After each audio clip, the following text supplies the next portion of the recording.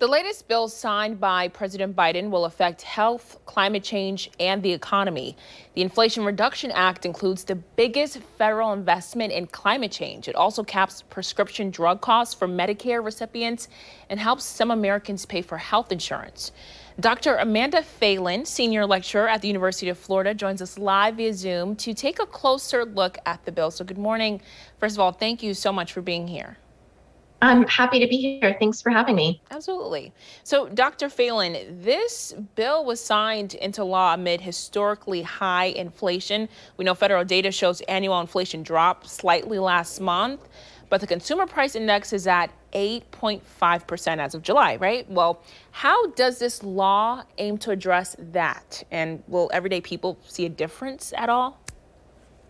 Right. Well, the law aims to address it in the short term, but a lot of the policies contained in the bill are really going to have impacts in the medium to long term. So when I look at the Inflation Reduction Act, I see a lot of really great and positive investments, but I don't see a lot that's really going to push inflation down immediately in the short term. That's the bad news. The good news, though, however, is that inflation is coming down. I do believe that this summer we have seen the peak of inflation, and that as supply chain bottlenecks continue to loosen around the world, we're going to continue to see those prices come down. But I think that's happening kind of outside of whatever is occurring because of the Inflation Reduction Act. Okay, so it's going to come sooner than later. A lot of people are wondering when, because, we know they're coming down, but a lot of people still haven't seen it. So when do you think we'll actually be at that moment where we physically see the relief? I think it's going to come over the next couple of months. So we're going to start seeing it over the next quarter, the next three to 6 months, definitely. So I really do think that we've hit the peak. I will say that I think the one area where I believe that the Inflation Reduction Act can have a pretty immediate effect is regarding prescription and healthcare costs. The fact that Medicare has not been able to negotiate drug prices with the pharmaceutical industry really does mean that we pay prices that are a lot higher for medications than people pay in the rest of the world.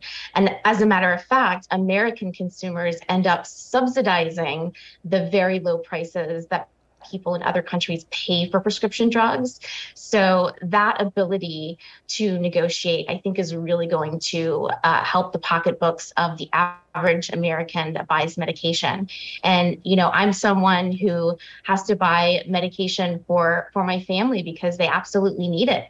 And so these are costs that we pay weekly and monthly that I think that will have an impact.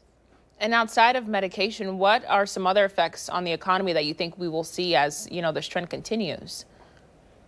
Right. So I think that in the medium to long term, the Inflation Reduction Act is designed to increase these investments in green energy, which I think is a really good thing. I think that kind of investment is long overdue. It's definitely needed. I also think that if you look at what's been happening with tax enforcement over the last 10 to 15 years, the IRS really has been underfunded, and that the provisions that allow for more effective tax enforcement are also going to increase government revenue as well. All right, well, thank you so much. A lot of insightful information. Dr. Phelan with University of Florida. Thank you.